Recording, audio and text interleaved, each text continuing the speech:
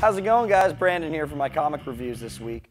First off, we got Venom #1. I was really excited for this book, hoping it would deliver, and it did. We got Rick Remender writing, beautiful artwork by Tony Moore, and it's just an awesome idea they're doing with the symbiote, where they're using it as a Black Ops suit with Flash Thompson, who's, trained military. I see this book going in so many awesome directions. I hope we keep Tony Moore on the artist because he is my absolute favorite. He's so cool, awesome direction, awesome first issue. I give this 5 out of 5 Nerd Skulls. My second review this week is the Legion of Supervillains one-shot tied to the Legion of Superheroes series going on right now. I'm not that big of a Legion fan, but it was definitely a fun read. Looks like big things are going to be happening for the Legion. You got Saturn Queen, you got Lightning Lord, some normal villains that you haven't seen in a while since they restarted it. Like I said, Legion's not my thing, but you got really good artwork. It's written very well. I'm going to give this 3 out of 5 Nerd Skulls. Hey guys, Jasmine here with my comic book reviews of the week. My first book is a Marvel book. It's actually sort of their indie line, like how DC has Vertigo. It's called Sigil. It's issue #1.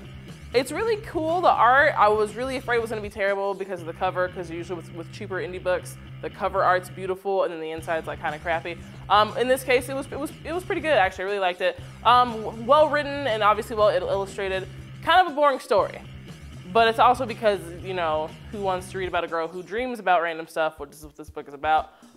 So if you like indie books, if you like things that don't have superheroes in them, no capes, I would definitely check it out. Otherwise, wasn't really for me, and I do like indie books, so that's saying something.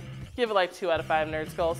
The other book I'm reviewing is actually something I'm reading out of my personal collection. It's called Why the Last Man, and I'm reading the first volume. I think they're up to almost 10. It's a really good book.